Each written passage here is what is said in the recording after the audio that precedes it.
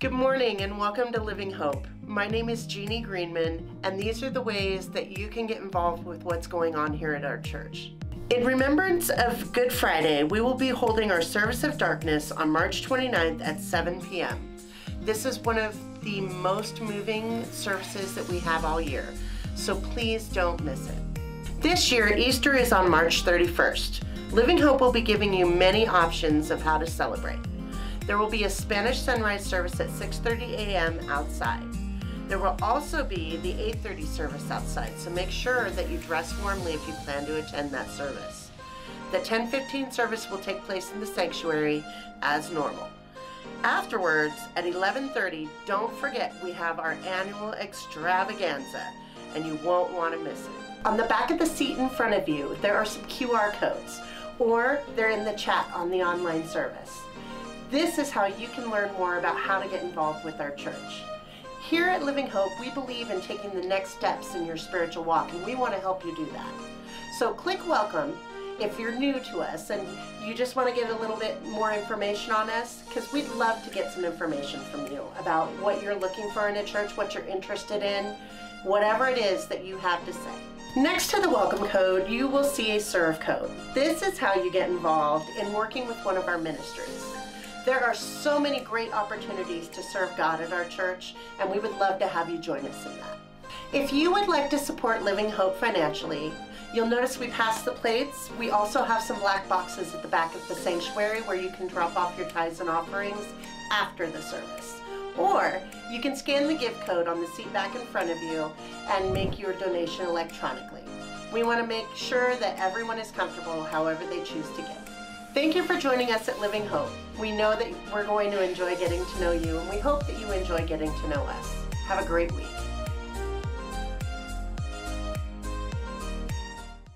Good morning, everyone. Good morning. Happy St. Patrick's Day. Great to see so many of you wearing green.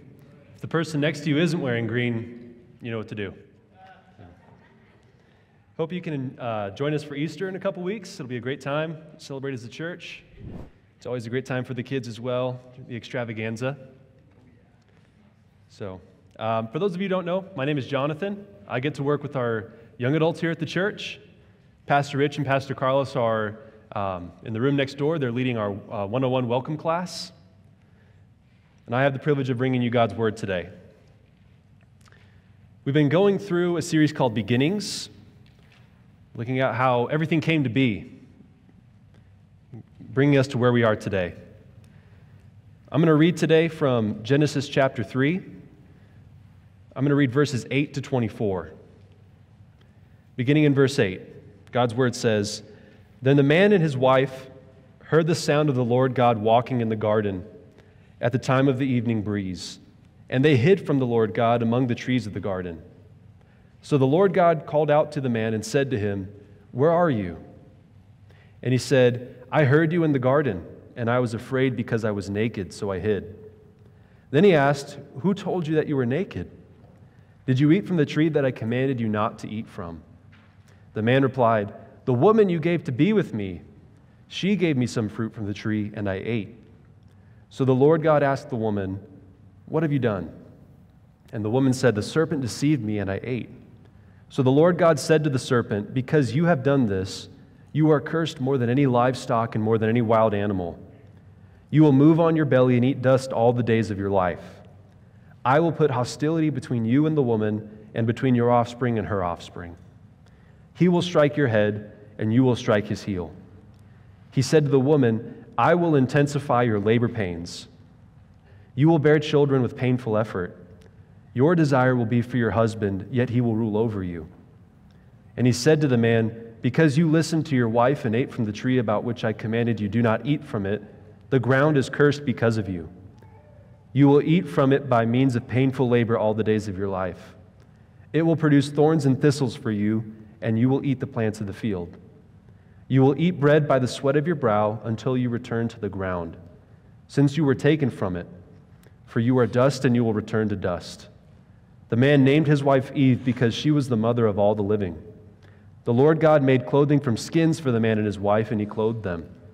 The Lord God said, 'Since the man has become like one of us, knowing good and evil, He must not reach out, take from the tree of life, eat, and live forever. So the Lord God sent him away from the Garden of Eden to work the ground from which he was taken. He drove the man out and stationed the cherubim and the flaming, whirling sword east of the Garden of Eden to guard the way to the tree of life. Let's pray. Dear Heavenly Father, we thank you for this day. Father, we thank you for the blessing that it is to praise you and worship you in song. And Lord, I pray that the worship would continue as we read your word.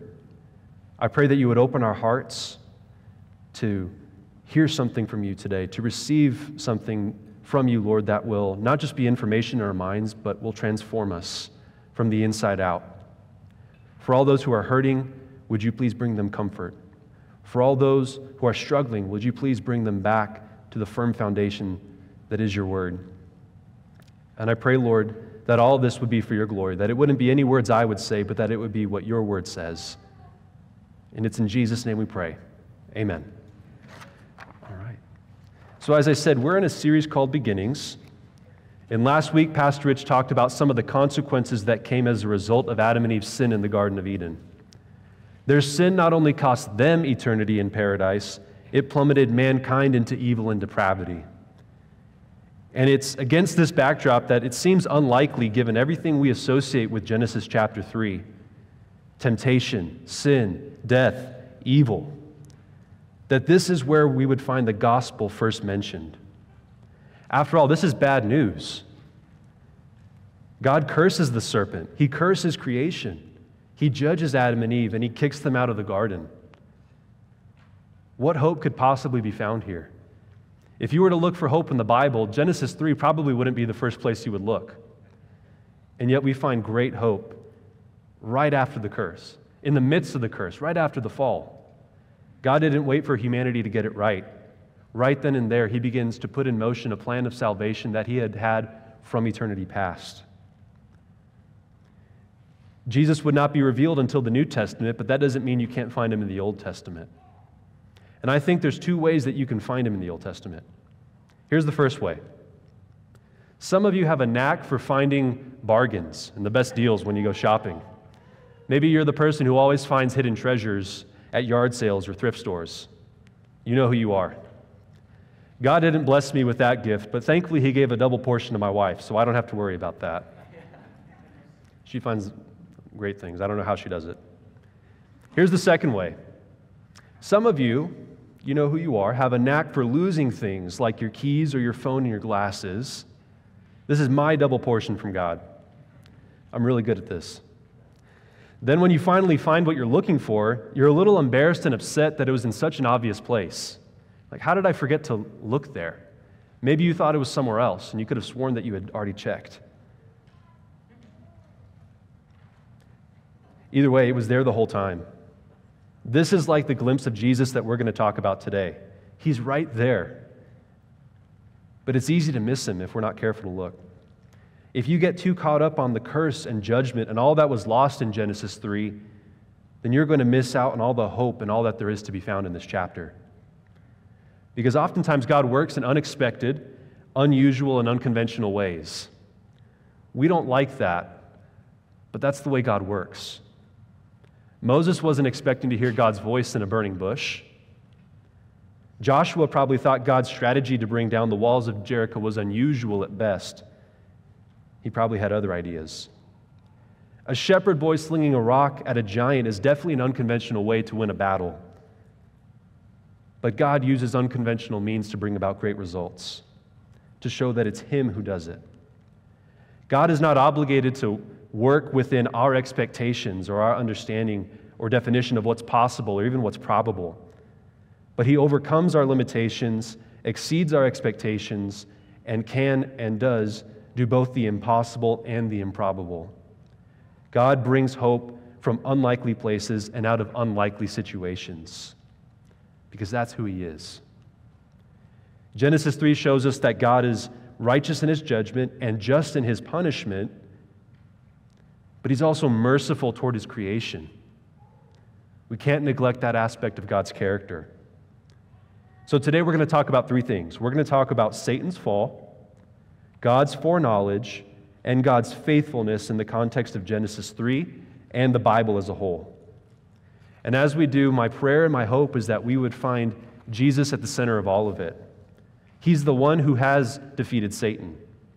He's the Savior that was promised and prophesied about in the Old Testament and revealed to us in the New Testament. And He is the embodiment of God's faithfulness. If you want to know God's faithfulness, you don't need to look anywhere else except at the person of Jesus to find it. So let's start with the first thing, the fall of Satan. Satan had subverted the created order when he tempted Eve. He had already challenged God along with a third of the angels in heaven, and he failed. As a result, he was removed from his position of authority in heaven, and he was cast out for his rebellion. Ezekiel 28, verse 14 says, "You were an anointed guardian cherub, for I had appointed you.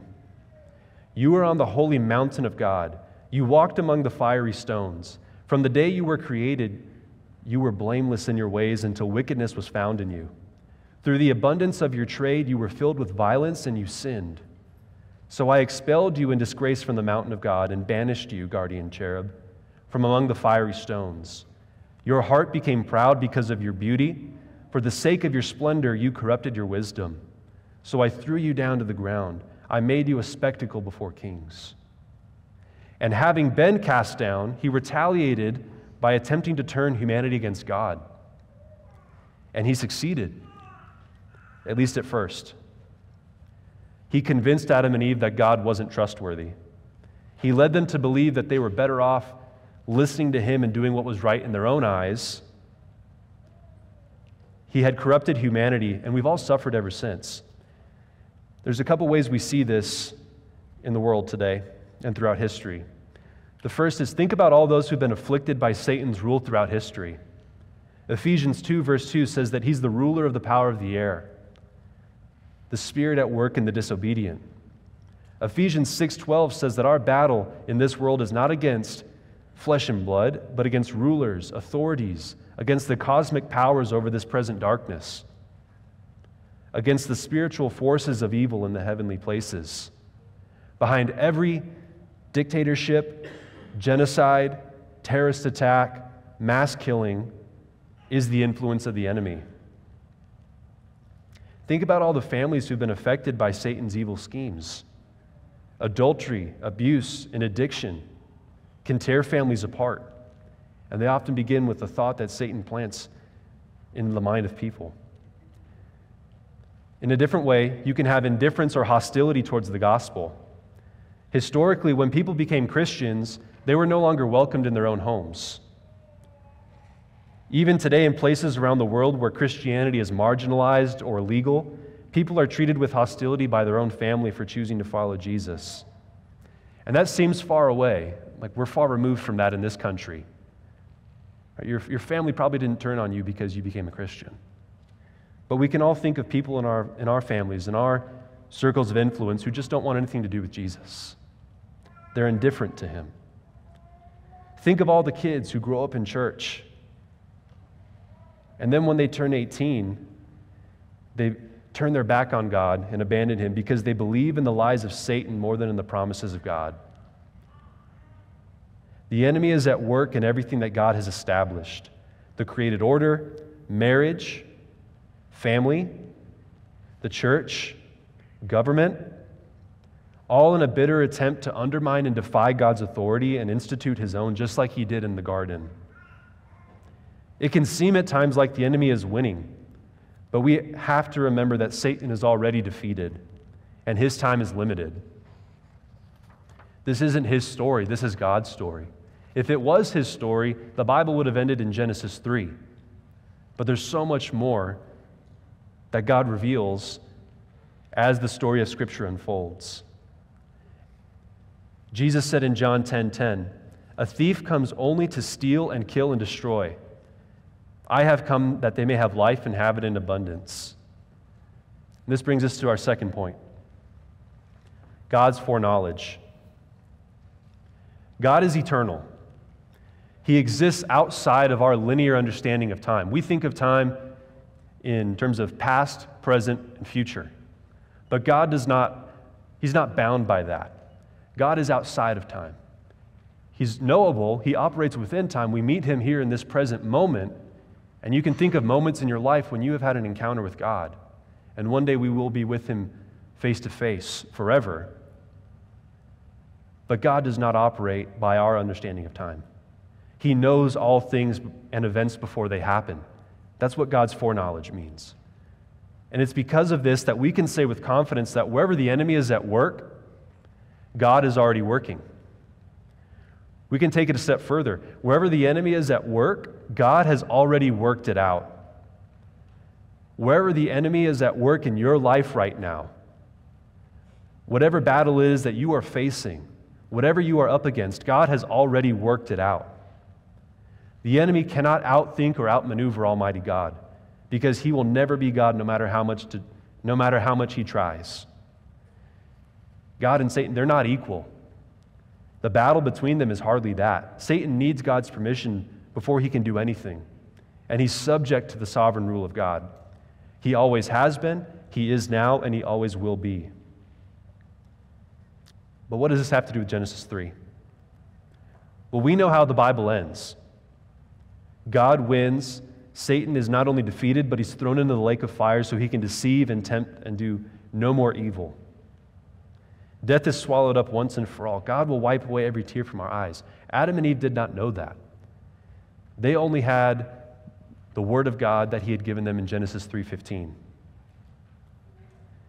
And there's a theme that runs throughout the entire Bible from Genesis to Revelation. The sovereignty of God is greater than the opposition of the enemy and the failure of mankind. Nothing the devil can do and nothing that you can do or cannot do can undo the will of God in your life.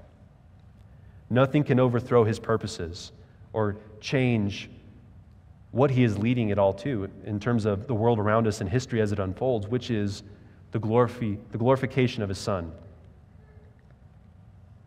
God created everything good, and after he didn't step back and just give up control of everything. He sustains and upholds everything that he has made. Colossians 1:16 through 17 says, "For everything was created by him in heaven and on earth, visible and invisible, whether thrones or dominions or rulers or authorities, all things have been created through him and for him. He is before all things, and by him all things hold together." God was involved in everything that led up to Genesis 3. He's involved in everything that takes place within Genesis 3, and he will be involved and is involved in everything that happens after Genesis 3. Nothing is outside of that. And he causes all of it to align with his plan for redemption. There's a couple of places where you can see this play out in the book of Genesis. But I want to look at one particular example in Genesis 37, where we read about Joseph. Joseph was the youngest of Jacob's 12 sons. Jacob was also called Israel, and it was from his 12 sons that we get the 12 tribes of Israel. Genesis 37, verse 3 says this: "Now Israel loved Joseph more than his other sons because Joseph was a son born to him in his old age. And he made a long-sleeved robe for him." That was his colorful coat. "When his brothers saw that their father loved him more than all his brothers, they hated him and could not bring themselves to speak peaceably to him. His brothers hated him to the point that they threw him down a well, and they convinced their father that he was killed by a wild animal." Now, I don't know about you. I have 2 younger brothers, and I had some rough days with them growing up. And I have to admit, the thought of throwing either of them down the well never crossed my mind. You know the rest of the story. Joseph eventually ends up in Egypt, and he becomes second in command of Pharaoh. And after Jacob dies, his brothers are afraid that Joseph is going to take revenge on them for all that they did to him. But in Genesis 50, Joseph says this: "Don't be afraid. Am I in the place of God? You planned evil against me. God planned it for good." Think about that.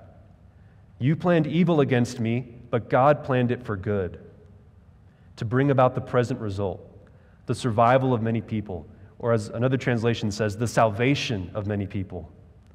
Therefore, don't be afraid. I will take care of you and your children. And he comforted them and spoke kindly to them. Now, I would have expected Joseph to have been a little bit more angry at his brothers after everything they did to him, especially after Jacob died.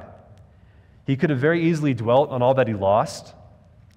He could have grown bitter. I'm sure he would have loved to have had more time with his dad. But Joseph realized that not even the evil done to him by his own brothers could have stopped God's plan for his life. Nothing could have prevented the will of God or changed the end result, the salvation of many people. Joseph realized that he was caught up in a bigger story that God was telling. God is by nature a Savior. And in spite of the opposition of the enemy and the failure of mankind to do what is right and to do what is good, God works all things together for good. And He works all things together for His glory. How that all works out, I don't pretend to know. I don't think anyone knows. But you don't have to understand something fully to trust it. I don't know how my iPhone works, but I use it every day. Probably a little too much. I think we all do.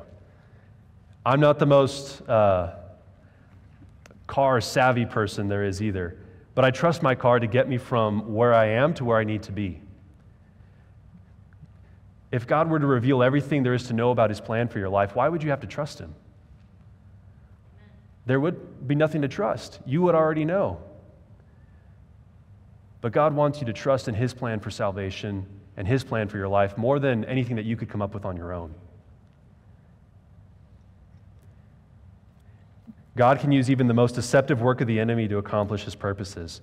Satan thinks he won in Genesis 3. But what he believes is his victory is actually his defeat.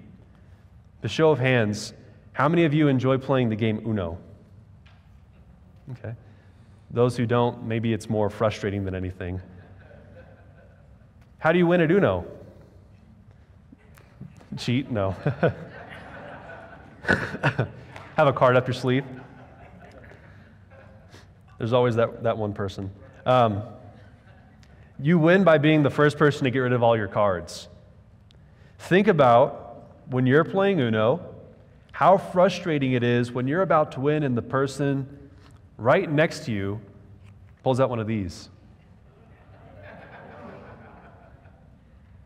Now you have to wait until everyone else gets a turn before it comes back to you, and by the time it does, your strategy is probably done. Everything that you were hoping to happen is not going to happen, or at least it's not going to happen in the way you thought it would. You have to come up with a different strategy. This is like the game that the enemy's playing. He can't win because he's already lost. He's convinced that he can win. He's dead set on trying everything that he can to win, but he can't. It's impossible because he's not God and he never will be. God curses him in verse 14. Let's look at that again. God says, "You are cursed more than any livestock and more than any wild animal.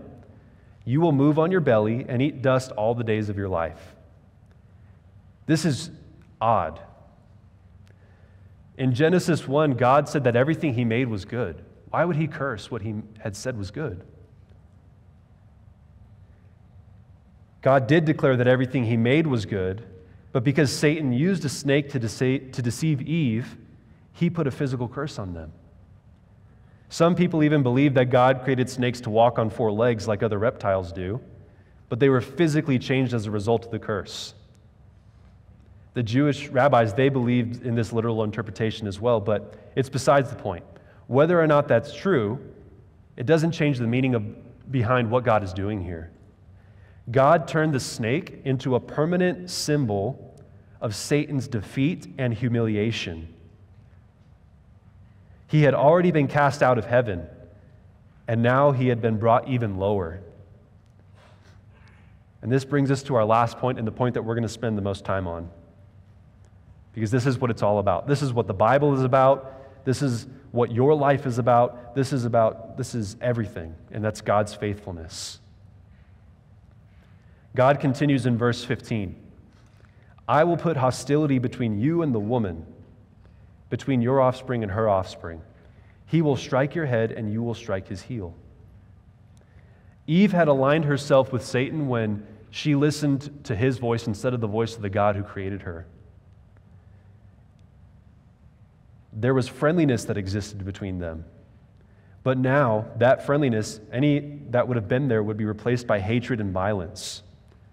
Satan and his offspring are forever at war with mankind. For we're all the offspring of Eve, in a general sense. He may appear as an angel in white, but Satan is not your friend. He may tempt you to go after what your flesh desires and think that you're getting everything you want, but he has no interest in giving you what God created you to receive, which is what you're only capable to receive from him. He has no regard for your joy. He hates you and wants you to die in your sin. His plan for your life is the exact opposite of God's plan for your life. And those who oppose God, his purposes, and his people show themselves to be the offspring of the snake. You don't have to look very far. All you have to do is turn the page in your Bible to see this in the story of Cain and Abel. Both brought sacrifices to God. God was not pleased with Cain's. He was pleased with Abel. And because of that, Cain grew jealous and killed his brother Abel in his jealousy. In the New Testament, the Pharisees are called a brood of vipers by John the Baptist. He says, when he saw many of the Pharisees and Sadducees coming to his baptism, he said to them, "Brood of vipers, who warned you to flee from the coming wrath?" Jesus later says to the Pharisees, "Brood of vipers," essentially offspring of Satan, children of the devil, how can you speak good things when you were evil? For the mouth speaks from the overflow of the heart. And if you think this is bad, if you read in Revelation 12, it gives us insight into what's going on in the spiritual side of things. When Jesus was born, it says that there was a fiery red dragon waiting to devour the child of Mary, which is Jesus. There is hatred, there is enmity, there is fierce opposition between Satan and the offspring of Eve. And it's in the context of this hatred between the devil and the woman that God declares in the second half of verse 15 that it won't always be the case. But it won't always be the case because the devil will be defeated. Right there in the midst of the curse, in the midst of judgment, God shows mercy and promises salvation for his people. He proclaims what we would call the proto-evangelium. There's a new word for you that you maybe learned today. It's the first gospel, the first mention of the gospel, the first glimpse of salvation in the Bible, right there for us in verse 15. Genesis 1 and 2 show us that God is our creator. He's the beginning of all things. Genesis 3 reveals that God is a Savior who is committed to redeeming his people and his creation. There's three other things that we can note about verse 15. The first is God speaks of Eve's offspring in a general sense, but then he mentions a particular male offspring. He says, "He will strike your head, and you will strike his heel." That's one man, one particular descendant of Eve. Then God points out that this male offspring is a descendant of Eve. He doesn't mention that he's a descendant of Adam, which is weird because most of the time in the Bible, the genealogies, the lineages run through the male side of things. But why is this significant? Because it refers to the virgin birth. Jesus was not born through the means that all other people were born. Jesus' father was his Father in heaven, and he was born to the Virgin Mary. Isaiah 7:14 says, "Therefore the Lord himself will give you a sign. See, the virgin will conceive, have a son, and name him Emmanuel." A strike to the head is a decisive fatal blow. This is the third thing. But a strike to the heel, while painful, is not fatal. Eve's offspring would suffer, but in his suffering and through his suffering, he would defeat Satan once and for all. Before Rome ever rose to power, before crucifixion was even invented as a method of capital punishment, before all that took place in the history of Israel, before Moses was given the law, before God promised Abraham that he would have descendants as numerous as the stars in the night sky, before God saved Noah and his family from the flood, God had already worked out his plan of salvation. Wherever the enemy is at work, God has already worked it out.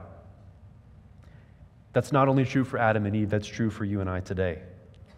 Think about where you were when God stepped into your life for a minute. Maybe God is stepping into your life right now. If you're here today, God is definitely stepping into your life.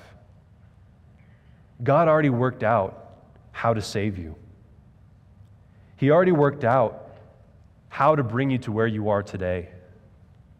Before you were ever knew you were a sinner in need of a Savior, before you ever prayed, before God ever put that person in your life that invited you to church or that family member,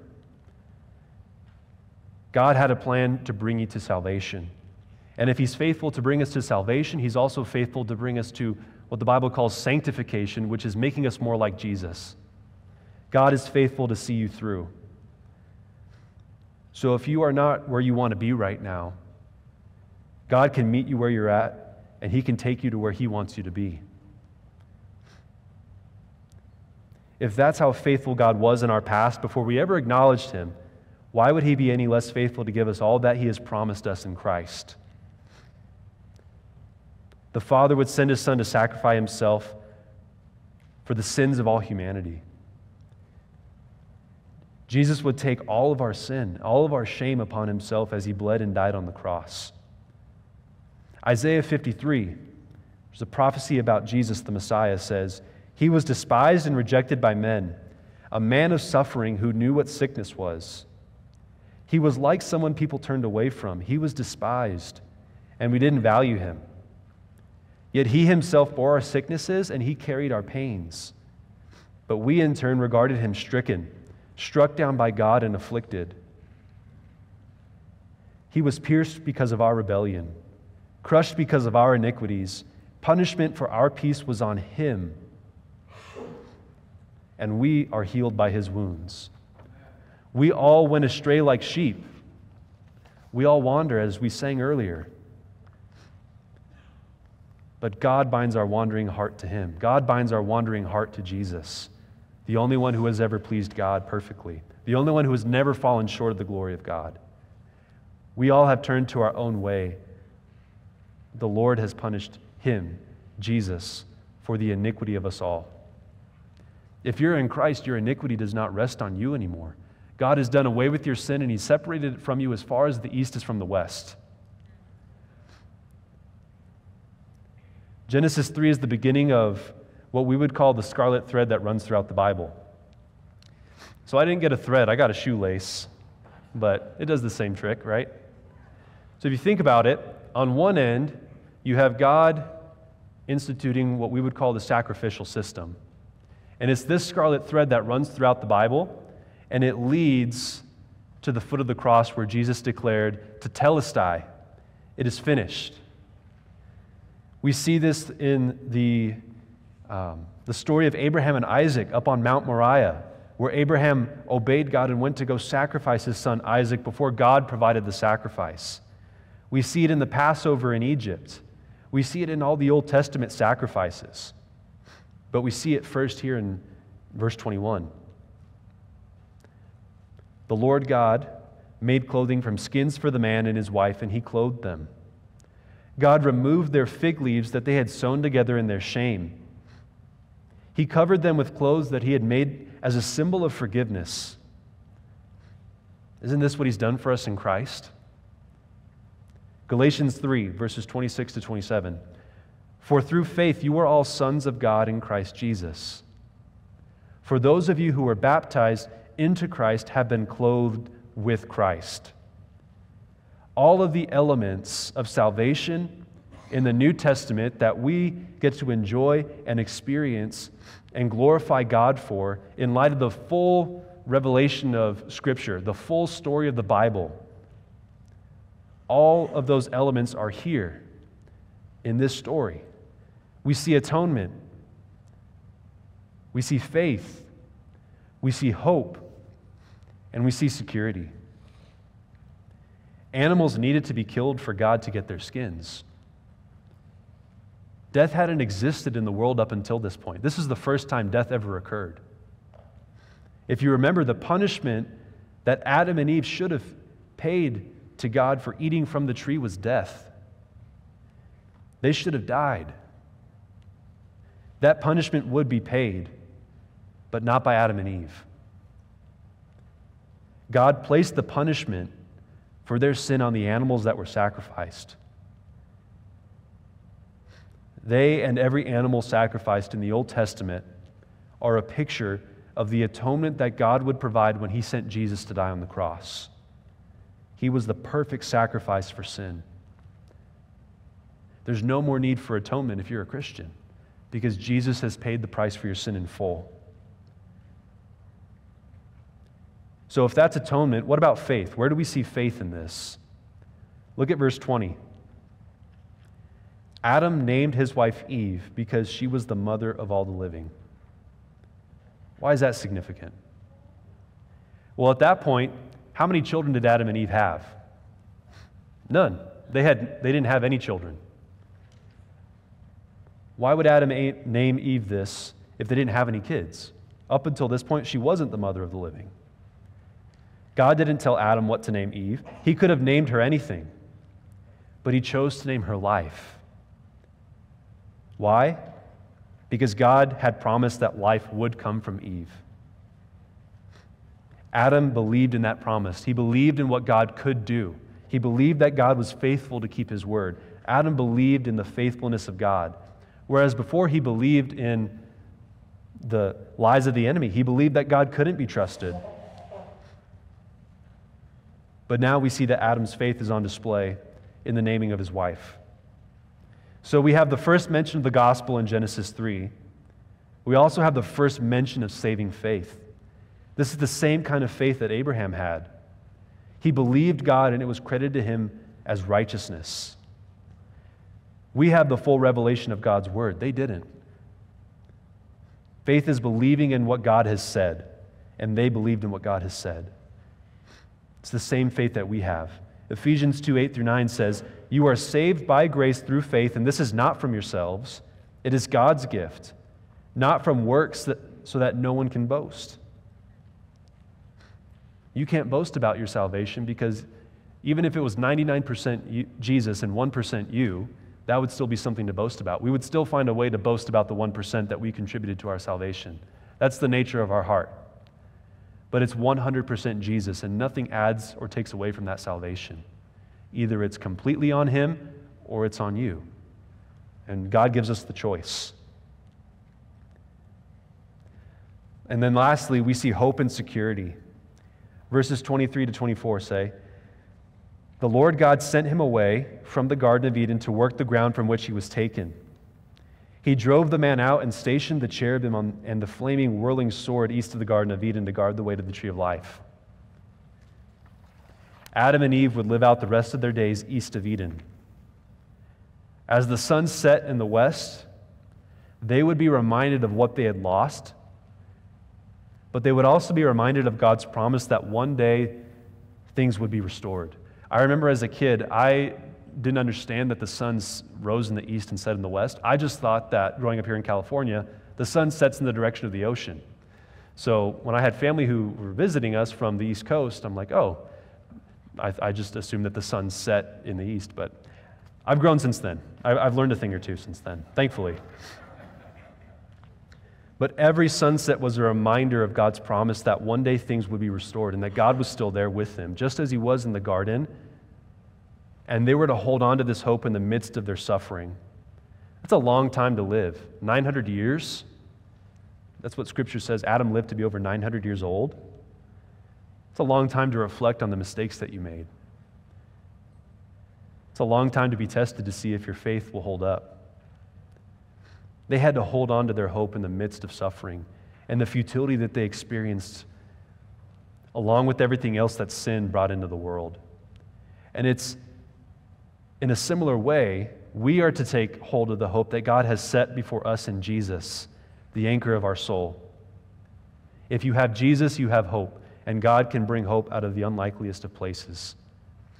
Even when all seems lost, God can take any situation and turn it around to work it into something good and something that glorifies His name. God's removal of them from the garden was actually an act of grace and security. This is where we see security.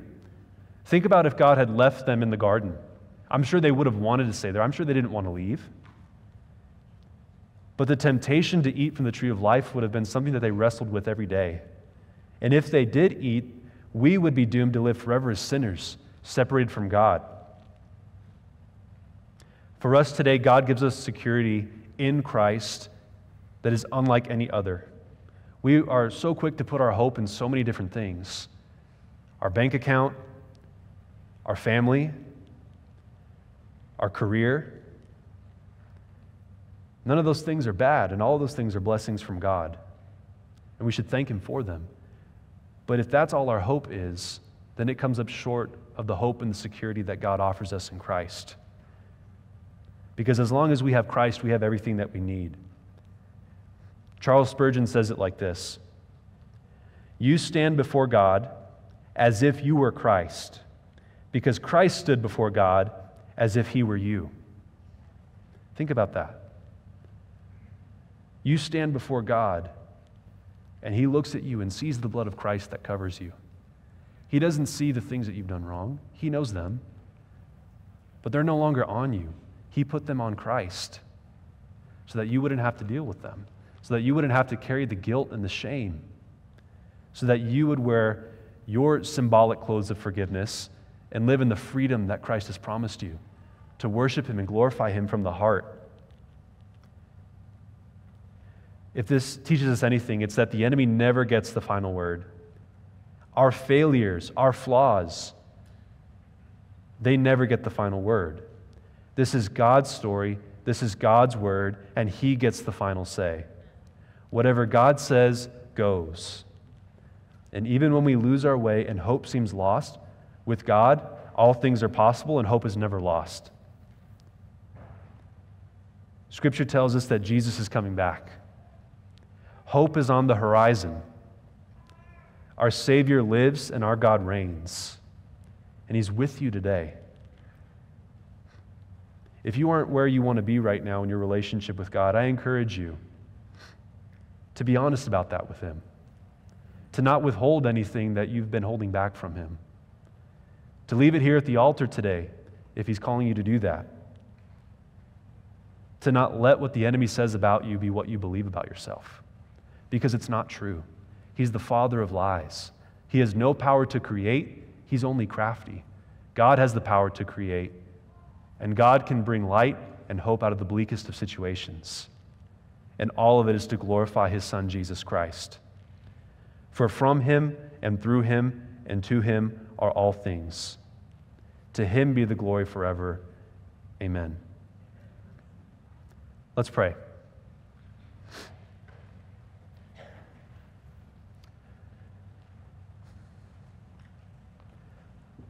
Father, we honor You. We thank You for all that You know. You know everything there is to know about us. You have ordained all the days of our life. Nothing that we do is ever a surprise to You. And God, we're not all that we want to be. We are not what we once were, but we are not yet all that we want to be, Lord. And for some of us, we've never made the decision to turn from our sin and trust Christ as our Lord and Savior. And our sin remains on us. If that's anyone in this room, Lord, I pray that You would be speaking to them right now. I pray that Your Holy Spirit would be at work in their heart. That it wouldn't be anything that I've said, but that it would be something that You are doing in their heart right now, God. To bring them to a place where they can just say, I trust You, God, and I give it all to You. I don't want to hold anything back from You, Lord. I'm done doing it my way. I want to give it all to You, Lord, because my way just leads to emptiness, and I feel lost, and I want to know You, God. Will You help me know You, Lord? And if anyone is praying that right now, God, I pray that You would give them the courage to share that with somebody here at the church. That we can come around them as a community and support them as You lead them in this next chapter of their life. For those of us who have made that decision, for those of us who have been brought to Your grace, Lord, brought by Your grace to the foot of the cross and have been forgiven of our sins, I pray that You would remind us of the weight that has been taken off our shoulders and put on Christ. I pray, Lord, that You would lead us this day forward to not go in our own strength or in our own understanding of right and wrong, but to follow You and that the transformation that you want to work in all of us would be on display for everyone to see, and that it would result in your glory. Help us all today, Lord, because we need you and we always will. Thank you for being so faithful. In Jesus' name we pray. Amen.